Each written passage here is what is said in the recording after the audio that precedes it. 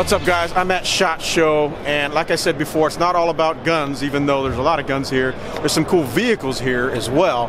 I'm at the US Armor booth. I got Bill here, and he's going to tell you all about a cool bike and all the cool stuff that's on it. What's going on, man? What do you got here? Hey, good morning. Bill Turner, Redondo Beach PD. This is my partner, Matt Knott from Redondo.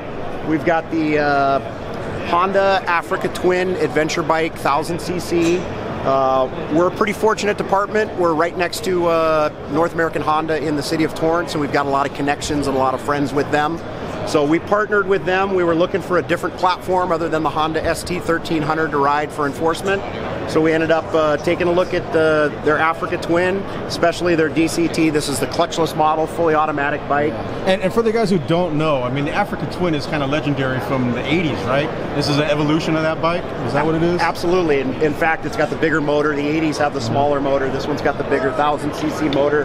But ultimately, we partnered with Honda. We partnered, obviously, with US Armor. We'll get to a couple things that they've done for us. Changed a few things. We went with some taller bars to make it a little bit easier. We've got an Axon body camera that's a forward-facing camera on it. Alt-Rider made all of the cage and protection for us, including the rear. We've got aftermarket absolutely everything. It's got aftermarket Excel rims, Talon hubs, aftermarket exhaust, pegs. It's got Öhlings forks, and Öhlings rear shock.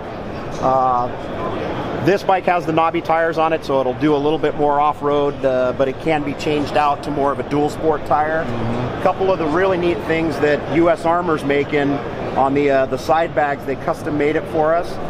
This bike has a shield that deploys, so it'll be kind of like a plate carrier that'll deploy in the event that you have any immediate use for it. That's awesome.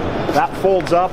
It's a level 3A, just like body armor, but it's going to hurt a little bit if it takes a round, but it's also better, much better than a hole. Yeah, you'll much be alive. better than a hole. That's the best part. They came up with another option on the other side, which is more of a, you could call it kind of a tactical blanket, if you will, but it's another shield that rolls out. That is cool. That can be used in a couple different applications. If you're in a active shooter and you need a shield, if you need some sort of arrest or rescue, it's got handles built on it so that it can actually be used as a kind of a blanket to carry somebody out if needed, or it actually connects in the bike, connects up on the front handlebar in the event that you get stuck in a bad situation and you're taking any type of rounds.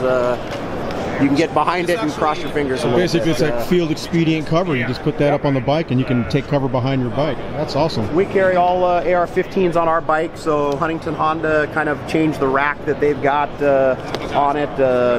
So this bike is it's ready for patrol.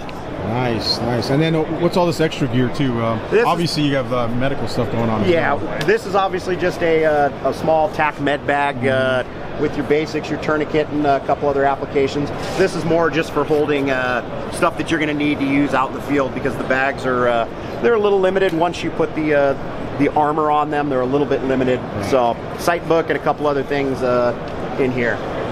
I like your license plate, by the way. It's ticket time, baby. Alright, so what are we looking at here in the front? Is that just another That's just another one of these bags. Gotcha. Yeah, US Armor's making very cool. Some really neat stuff. US Armor came up with some great stuff for this. In fact, law enforcement wise, there's kind of not a whole lot of excuses that something simple like that isn't actually used in every car. You know, a lot of the times guys have to go, my agency doesn't have something like that, I got to wait for a sergeant to get there. You know what's nice is the motors guys aren't left out. I mean, you guys are pretty much on par with protection-wise. You got a lot of gear. A lot of gear. Just like the guys in the vehicles, patrol cars. That's nice. Very cool. So on the US Armor side, if guys want to order this, like if cops watching this video, is there a website they can go to? Yep. Want to check out just US Armor. They're out of Santa Fe, California. There you go. Cool. All right, so any social media we can follow you guys? Absolutely. Follow Redondo Beach PD on Instagram, and also our big partner with this, Roland Sands Designs. Cool. Oh yeah, that's right. We didn't even mention this is a Roland Sands bike. It says right there, RSD. Cool.